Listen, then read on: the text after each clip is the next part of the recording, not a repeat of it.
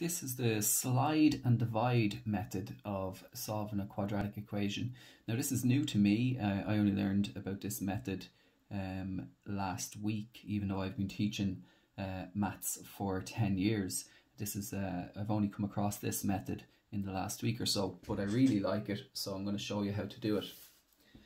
So slide and divide, what you do is you take your quadratic equation like this, you take the coefficient of the x squared, you slide it down and you multiply it by the minus 12. And we're going to rewrite the equation without this 3 now, so just with an x squared plus 5x, and then we're going to multiply the 3 by the minus 12 to get minus 36.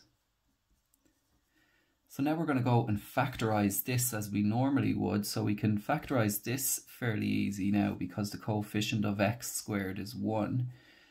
So we're going to have x and x because that'll give you x squared.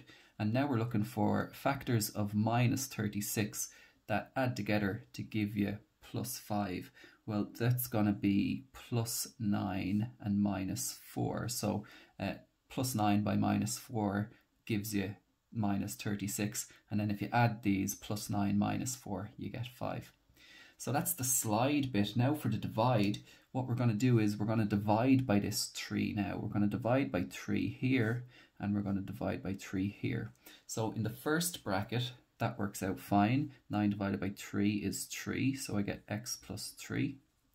But in the second bracket, it doesn't work. Minus 4 divided by 3, it doesn't go in. It doesn't go in perfectly. So what we do is we're actually going to put that 3 up in front of this x here and rewrite it as 3x minus 4.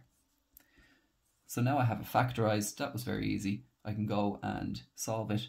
So for each, let each factor equal to 0. So for this one, x plus 3 is equal to 0, so x is equal to minus 3. For this one, 3x minus 4 is equal to 0, so 3x is equal to 4, and x is equal to 4 over 3. So that's the slide and divide method. New method that I've only learned in the last week. Really like it. It's really easy. Give it a try for yourself.